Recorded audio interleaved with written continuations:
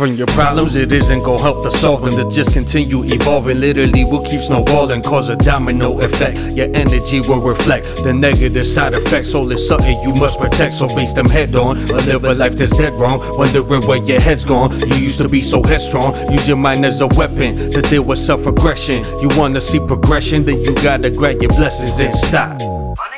Unless it's towards betterment, really the only settlement. This my sentiment, short but sweet like Entenmann's. Find a vice that's not a drug that keeps your mind from being bugged. Unless you're gonna smoke some bud, it's doctor's order, smoke a nug.